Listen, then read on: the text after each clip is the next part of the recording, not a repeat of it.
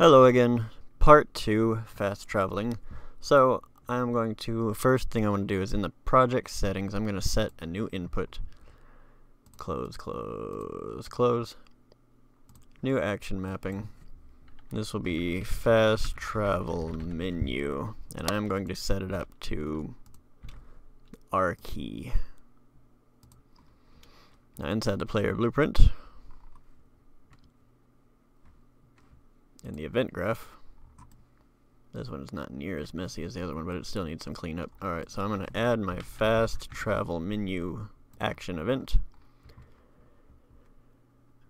And I'm going to add a variable FTS open question mark fast travel screen open. It'll be a boolean that is not an array. Singular. So I'm going to add a branch. So if the fast travel screen is not open, then we want to create our widget of the fast travel screen. Oh, the statue ref doesn't have one. Did we actually even use that? Or did I just waste y'all's time? Yeah, it's not even really needed. So we can just delete that, compile that, refresh that, and then there we go. Alright, so we'll promote this to a variable called fast travel ftw underscore w fast travel widget. We'll add it to the viewport, then we'll back this up just a little bit and see if it's a valid reference. I clicked record, right? I did click record. Hook the false to the is not valid, so that if it's not valid, we create our widget.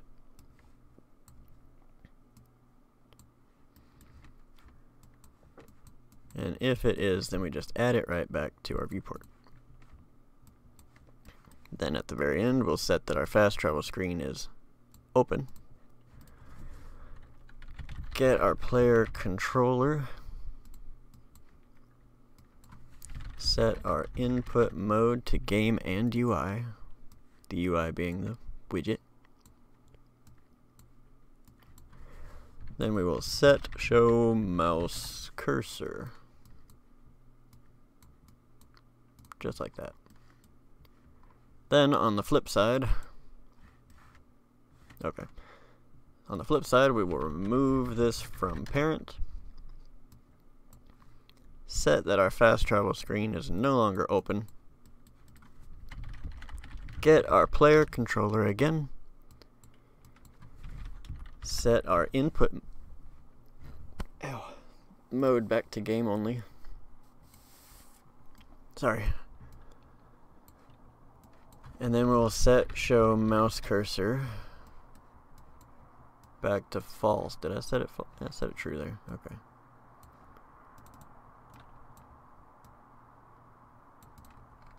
Alright, so now when we're just running around the world and we're like, I need to fast travel back real quick, we can open our menu. So I've got that one, and I've got that one, and now when I'm out in the field, let's say I finished my quest and I don't want to schlep all the way back to the town or wherever you got it, I can just teleport to the highlands. Okay. Something I'm going to do real quick. Fast travel point. I'm going to get that spawn point, and I'm just going to rotate it like that, so that when I fast travel, statue ref never longer exists on create. Okay, if you have that issue, then you just need to refresh that node.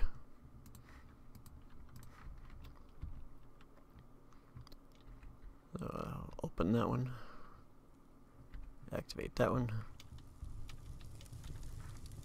And then when I teleport, then I'm facing away from the statue. Or you can have him face the statue, or whichever direction you want her to face. So there is one. This one turned out to be a short video. So let's update the save system just real quick. So, because if we load in and we've already activated a bunch of save points, then we want to be able to keep track of those. So, where's my save system?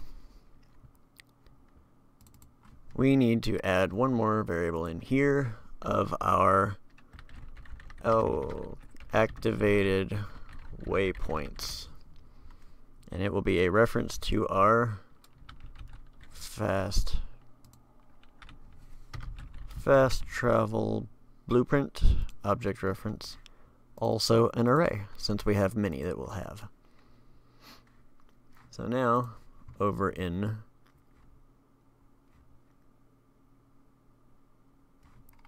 our game mode, that's where it is. Blueprints, game mode. That's where we have our save and load system. So when we save, we're casting and we're setting the variables. So let's set that one up. So we'll, from our save game, let's set activated waypoints. And from our player reference, we will get activated fast travel points and hook that up just like that. Drag it to the bottom. And we'll disconnect the save game to slot and move it to the very bottom because we want it to have all the data, so the save game slot needs to be the very last thing ever done. And now when we load, we want to reload all that onto our player. So we will get the activated waypoints on the load side. And okay, if you add a pin and this just disappears, just scroll out, scroll back in. It should come back. So let's set activated fast travel points. Hook that to here. Hook this to there. Grab both of them and we'll move them all the way down. Now there is one thing that we need to do to our fast travel points, because when we load, we'll have the information on our player, but the actual statue won't be activated. So what we can do is right here at the very end, once we've added it, I'm inside the fast travel blueprint, this dude. So at the very end where we're turning on the torch, let's create a custom event called relight. And we'll just hook it right there to that.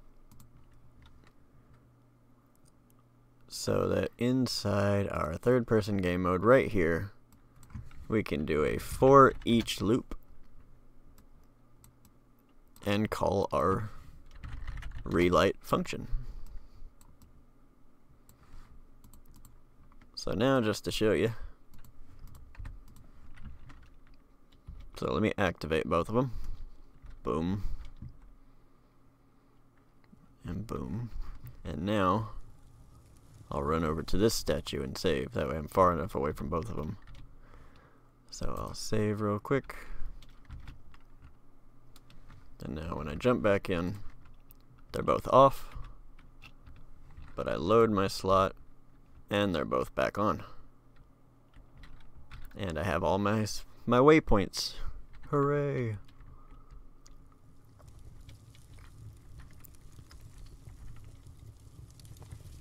So that's clearing all that up. That's the fast travel system in place. And in the next one, let's start working on a level. I'm going to warn you now, I'm not very creative when it comes to actual level design, but I know how the tools work, if that makes sense. So I don't know if that's coming across. Like, I know how to make a level. It just takes me a long time to make one that actually looks good, because I'm not very imaginative. But I know how to get the tools going, so I can show y'all how to do it. I'm sure y'all are a lot more creative than I am. So look forward to that and the next one, and I will see y'all there. Bye bye.